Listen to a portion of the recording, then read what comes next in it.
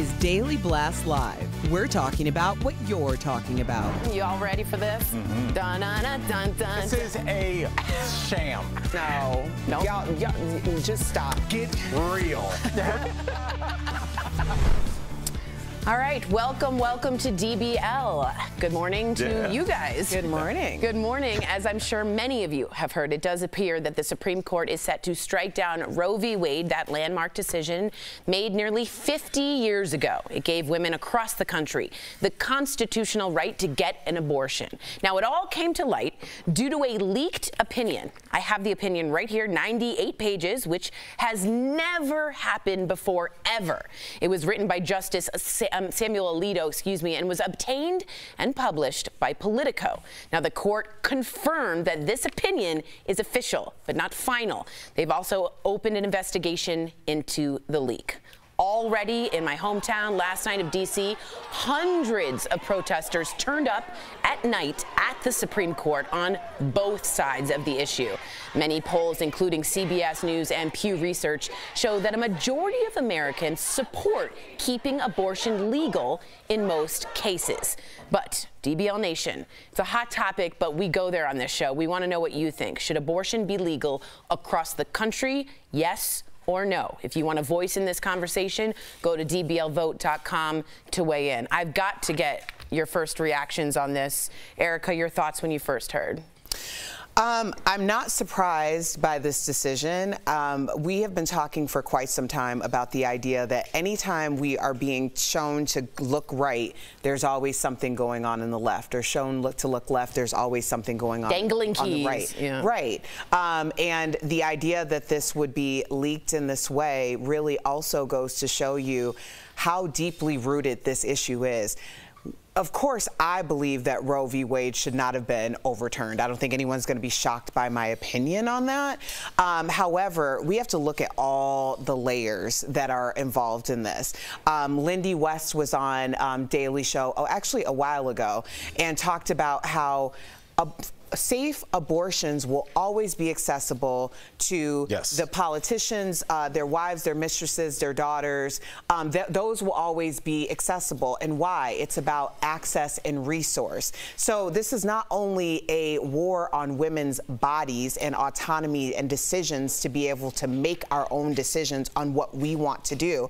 It's also war against class systems. It's the idea of keeping the poor poorer, keeping the under-resourced under-resourced, and allowing only people who have full resources to have full autonomy over their bodies. I think that's a fair point, that it's a very layered case. First of all, Al, what was your first reaction? And also, I wanted to get your reactions both on why and how and who do you think leaked this? These are two separate conversations. Both are historical in their own.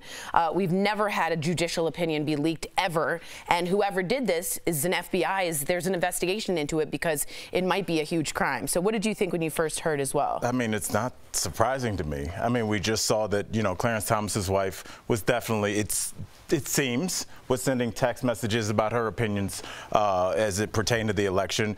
And that, I feel like, was the first time that, at least for the public, that there was a serious credibility crisis with the Supreme Court, that up until then, especially when we were younger and we didn't realize that they were people and they were looked at more as deities, it was kind of the first time that they seemed human and capable of being fallible, of, you know, having opinions and leaning towards those biases. So right there, that was a crisis in credibility for me. And then when we look up and we see this, are you surprised, Tori?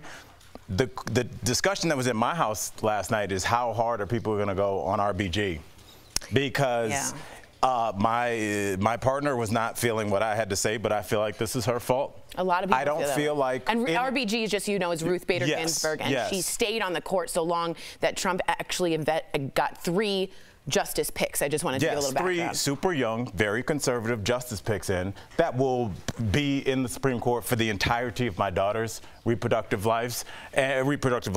And, you know, this is what happens when we look at people as, like I said, deities, and we don't analyze what they're doing. The fact that she had cancer a number of times and did not step down left the Supreme Court vulnerable. And now I think this is just the first domino, Erica. You got a lot of time, Jack. We're going to see what else is going to fall. But just like George Carlin said, a right is not a right if it can be taken away. Beautifully said. I will say this, too.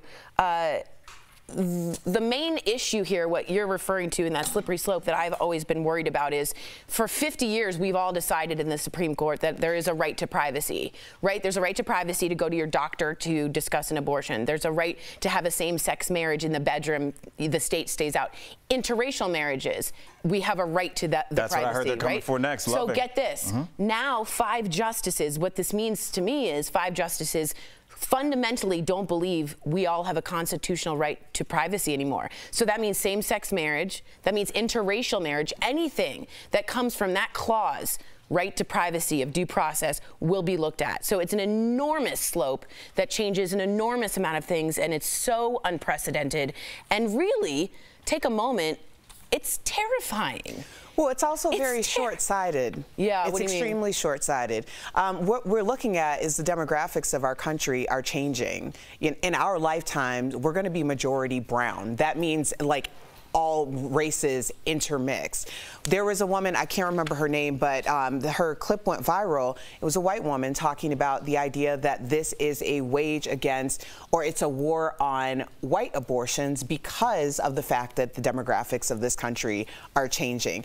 I think the idea that this is, it's being instituted in a way that is in preservation of what America was always and what it should always be is laughable. I think it's interesting that it's happening. Of course, it's happening at the, basically it's a war against women, but it's very short-sighted as to what this actually could mean for the future demographics of this country. That's true, and just so you guys know, there's 13 trigger laws, so if this goes into effect, 13, Arkansas, Idaho, Kentucky, Louisiana, Mississippi, Missouri, North Dakota, Oklahoma, South Dakota, Tennessee, Texas, Utah, and Wyoming will all immediately be triggered that abortion will be illegal in their state. Well, immediately. And I think that's the more interesting conversation that I'd like to have, is obviously these things are going to happen, but then what comes next? What transpires? Because where we're headed for, Erica and Tori, is really 2 countries in one, especially when you start talking states' rights. We know where we know that phrase from. And when we start talking about states like Texas, Florida, Louisiana, states that are kind of live free, do whatever you want, drink beer, but don't smoke weed. You know, they have these kind of weird, kind of outlaw laws, but they're still also very conservative. And what I feel like we're going to happen, especially if we go back to the states' rights, is we're going to have 2 Americas where people will decide where they live. Do you live in a, in a state where abortion is legal, marijuana is legal, gay marriage is legal?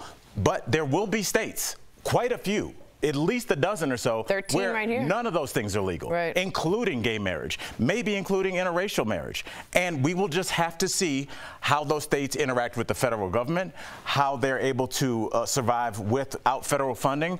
Will concerts, sports, entertainment go through those states?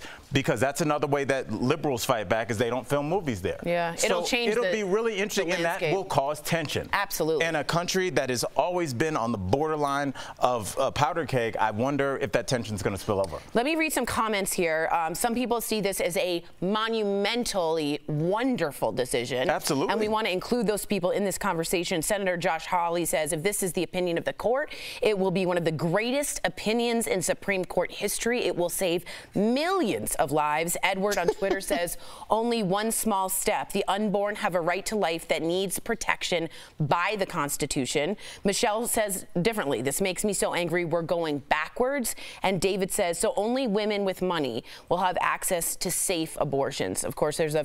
And you can say what you want, but Trump delivered on his promises. Well, what millions of lives? So once they get here, is he volunteering to take care of them? Because I can tell you that there are over 55% of children in this country who are displaced and removed from their homes, and no one is volunteering to take care of them. Are those resources coming out of his pocket? Is he going to give advocacy to those children who don't have adequate resources, don't have anyone to turn to? It's funny how everybody's so excited about what's happening in somebody else's womb, but once that child gets here, that beautiful, innocent child, nobody cares. I feel you. Let's look at the poll. 85% of you say yes, abortion should be legal across the country. 15% of you say no. Coming up on DBL, the search is on for a corrections officer who's accused of helping a murder escape. A suspect escape. Is a romance behind their disappearance. And from Kim Kardashian's iconic Marilyn Monroe dress to Blake Lively's optical illusion gown, we're talking about the most extravagant looks from last night's Met Gala.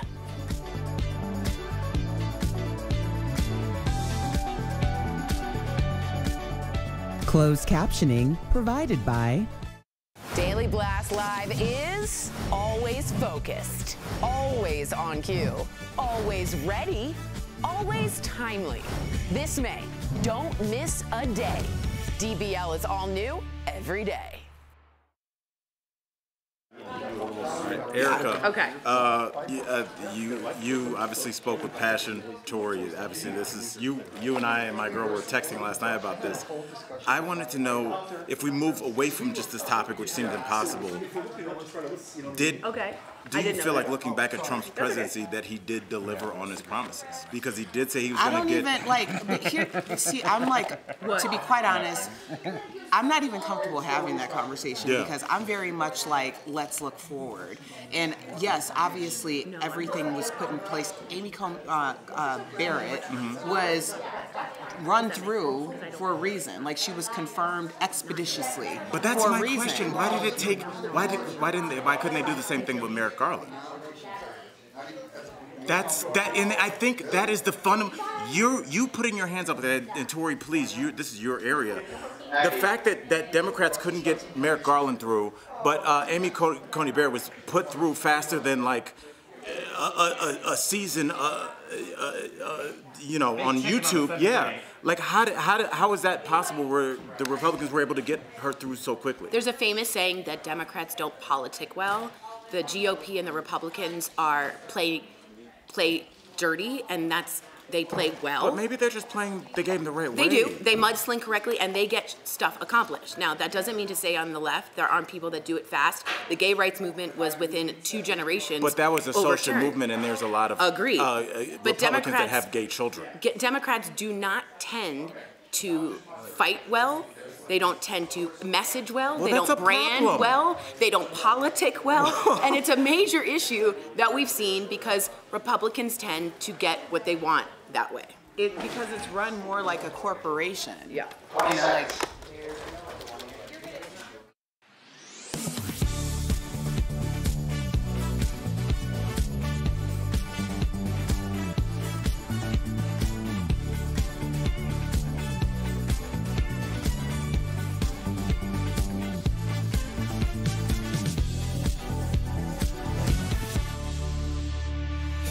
Welcome back. Have you heard about this one? There's a search underway for an Alabama corrections officer named Vicky White.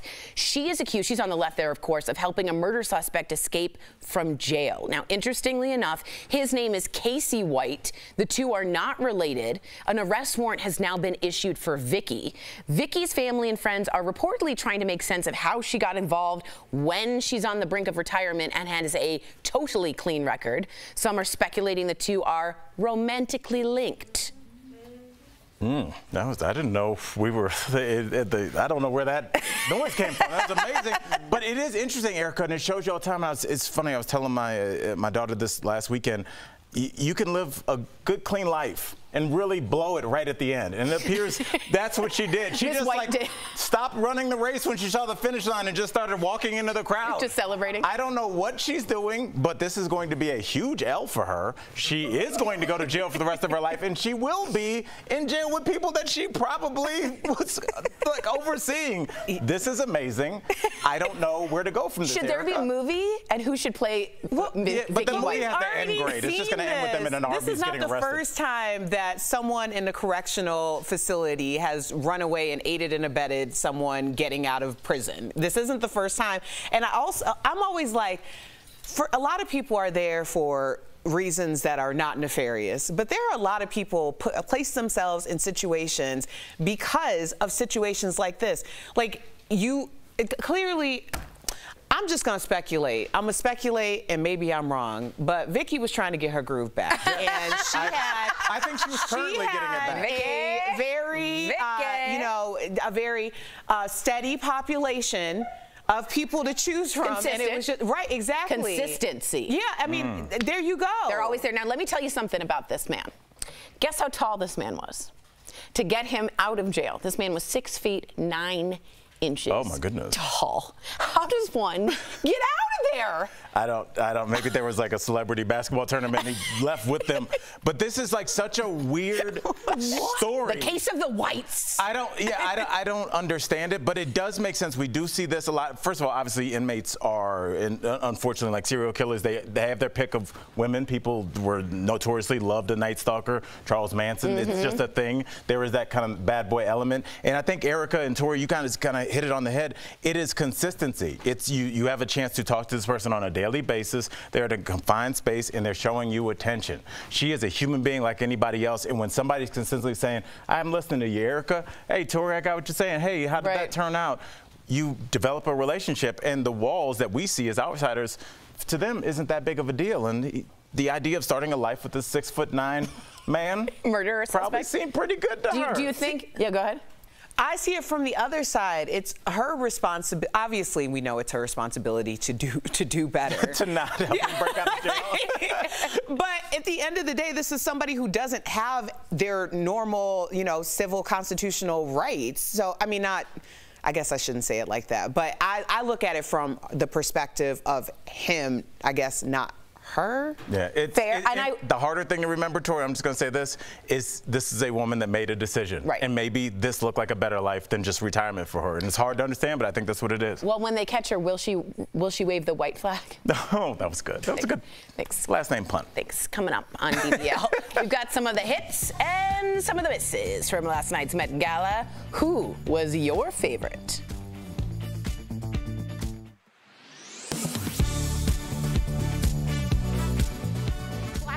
The former fiancé of reality TV star Rob Kardashian is suing the Kardashian family for more than $140 million, claiming they ruined her career and caused lost wages. During the ongoing court case, Blac Chyna admitted to not paying taxes since 2015. The model, who said she made $2 million just last year, says she doesn't even have a bank account. People on social media are wondering if Chyna admitted to not paying taxes because she doesn't have a bank account. Now, while we can't speak to her motives for not paying taxes, we can look into this question. If you don't have a bank account, are you exempt from paying taxes?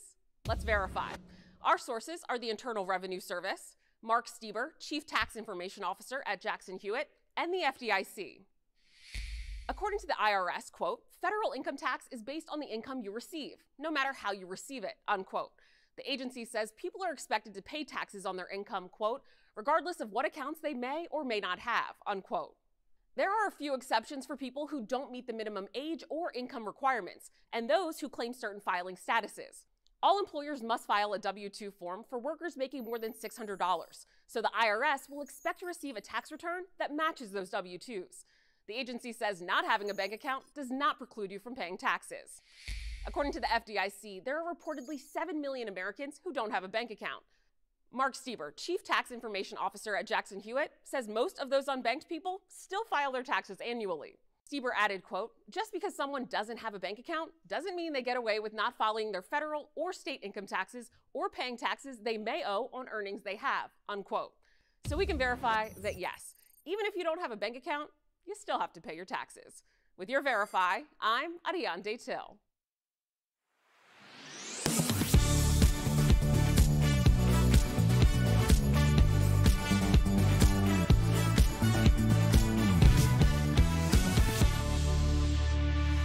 Welcome back. Let's talk about what's really important. The Met Gala. It returned to its usual spot on the first Monday in May, and the stars came out in full force to walk the red carpet in style. Ooh, yeah, Euro discotheque. For the first time in Met Gala history, all of the Kardashian and Jenner sisters were invited, but reviews of their style were mixed. Some loved Khloe and Kendall's gowns, but others took issue with Kylie's backwards baseball cap and Kourtney's frumpy frock. Kim showed up with Pete, had bleach blonde hair, wearing Marilyn Monroe's iconic gold dress, the same one she wore when she sang Happy Birthday to Mr. President Kennedy. Kim reportedly lost 16 pounds in 3 weeks to fit into the dress. There were some other hits and misses at the Met. Megan Thee Stallion really embraced the gilded glamour theme with this gold dress that made her look like a Greek goddess. Love that. Fellow rapper Cardi B also looked stunning in gold. Lizzo's dress took 22,000 hours to make, and she paired it with a $55,000 flute. How much do flutes normally cost? I don't know. I'm not a flautist. Amy Schumer's dress was a bit of a miss in this black coat, dress, and sunglasses. Katy Perry usually goes all out, but this time she went for a traditional black Oscar de la Renta gown, and Billie Eilish divided critics with her corseted gown. But everyone's talking about Blake Lively's optical illusion dress that started out in this copper color, but when these men released the bow, the skirt transformed. It was double-sided into a teal green. Blake said it was a tribute to New York architecture and the Statue of Liberty. Wow. Even Blake's husband, Ryan Reynolds, could not take his eyes off his wife, and he even gave her a little applause. Why did he even bother getting dressed? When your wife has on that dress, she's like, I'm throwing the sweats on. Oh my God, it was amazing. Did you see how the men, they all came around her and started undoing her bow, and we're like, what is she doing? And it unfurled into this sort of patina, that statuesque green of the Statue of Liberty. It was amazing. Yeah, there were a lot of tributes. Obviously, Kim Kardashian. Wow. Right? Wow. Right? With the tribute to Marilyn Monroe. But Gabrielle Union with the tribute to Diane Carroll. But we didn't talk about the actual gilded goddess who was the star of the show, and she wasn't even there. Who? Rihanna. Rihanna was carved out in an actual statue. Yes. She was displayed for all to see. How do you win the Met and you ain't even there? How is that possible? Because you're Rihanna. That's why. Oh my gosh. Now, I mean, unbelievable. She was crazy good. Now, there was this crazy mix-up. A lot of people thought this fellow right here, I think we have a picture, right, was Jared Leto. Everyone was like, oh my gosh, look at him. What's he doing? That's actually a man named, I believe, Frederick Robertson. It is not Jared Leto. Jared Leto came looking like a twin to the head of the Gucci fashion house. I thought that was kind of cool. Which was cool. I thought that was really cool. Yeah. Is it weird that I liked Pete's classic style? I did like, he's been wearing a lot of oversized clothes lately, and I get that. My daughter dresses like that. But I do like, he kind of went back to the old school. It's like almost an intentionally skinny tie, which I like. I don't know how many people could pull that off, but I really liked his old school kind of classic suit there. I do too. I have to be honest, Kylie Jenner, what the heck was that? Well, I know it's for Virgil Abloh, right? A tribute to someone who passed away who was a designer. Icon. Yeah, huge icon. So if you didn't know that, it was a little confusing. Yeah. Yeah, somebody else needed to do the tribute. Yeah. Yeah. It just kind of it just kind of ate her up a little bit. Yeah. But I also wonder if they have like a family meeting, like, okay, today Kim's gonna be the star, so everybody else just blend in. Yeah, I know. Yeah, because Courtney looked very weird too. I didn't love the Courtney. Let us know what you guys think dishing on the dashes. I like that. We'll be right back. Was that good? Promotional consideration is brought to you by The ghost. Oh no. Ali Popel works 3 full-time jobs. Excuse the mess as always. At an IT company, as a realtor, Dinosaurs coming. Whoa. and as a dad. This is my son Aaron. He is now 11 months. But to do anything, he first needs to make sure that his glucose is in check. I'm type 1 diabetic. I'm insulin dependent, so my pancreas does not produce any insulin. Without it, he could go into what's called diabetic ketoacidosis, or DKA, which could lead to a coma. So this is life-saving. It's food, water, insulin for you. I need it like oxygen, yes. And right now, Ali is paying under $50 to get 5 vials of insulin. But back when he was unemployed and uninsured, he says he would pay anywhere from $400 to $800 per month, which is why he wants to know. Why does it cost so much? So let's verify. What explains the cost of insulin? For answers, we spoke with Gerard Anderson, a professor at Johns Hopkins University. It's a very, very complicated supply chain. And Dr. Robert Lash, the chief medical officer at the Endocrine Society. Our team also read this 269-page report from the U.S. House Oversight and Reform Committee and watched a 2019 congressional hearing on this exact subject. And according to our two experts, $10 to $25 is a fair estimate of the cost to create insulin. Although Dr. Lash referenced this study, which says that a vial of insulin could cost less than $8 to make. As for the price tag, well, that's complicated. It doesn't make any sense. You're trying to make sense out of something that makes no sense. Anderson explains there's limited competition. In fact, according to that House committee report, just 3 drug companies make up 90% of the global market. And here are their list prices. About $275 for Humalog, made by Eli Lilly. About $284 for Lantus, made by Sanofi. And almost $290 for Novolog, made by Novo Nordisk. But these list prices set by the manufacturer are just the first piece of the puzzle. Insurance companies will then negotiate a lower price through pharmaceutical benefit managers, or PBMs. Our experts say they decide which drugs get a favorable placement on what's called a formulary, which is essentially the list of drugs your insurance will cover. So making these PBMs happy with big rebates is a huge deal for the pharmaceutical companies. There's been this dance where the rebate goes up, the price goes up, the rebate goes up, the price goes up. And if you have good insurance, this dance may not impact you much. You only see that reduced price, but it's a different story for those with a high deductible. Until they've incurred $3,000, $5,000, $10,000, they're going to have to pay the list price, unless their insurance somehow has negotiated something for them, but that's not common. As for those with no insurance at all, our experts say that they're often going to have to really pay up. If you don't have insurance at all, you're going to be paying list price. And Medicare patients who don't have Part D, the prescription drug plan, could be in the same boat. Now, our team did reach out to the 3 pharmaceutical companies and listen to their 2019 testimony. List price is only part of the story. They essentially argue that the list price is a red herring because it doesn't factor in the big rebates, adding that there are also discounts available for those with and without insurance. Although you have to apply for these discounts, and it's up to the pharmaceutical company if you're going to be approved. So we can verify that for the uninsured or people with a high deductible, the answer is yes. They would have to pay hundreds of dollars unless they get a discount.